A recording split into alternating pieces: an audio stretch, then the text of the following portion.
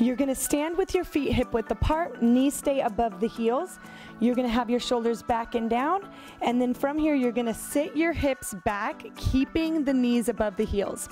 From here, your palms are directly in front of your knees here. You're gonna inhale, and on the exhale, you're gonna drive up, squeezing the shoulder blades. Make sure your shoulders are away from your ears. Lower with control. Notice my elbows are pointed behind me the entire time. I'm not going out to the side. Inhale, on the exhale, squeezing the shoulder blades together at the top.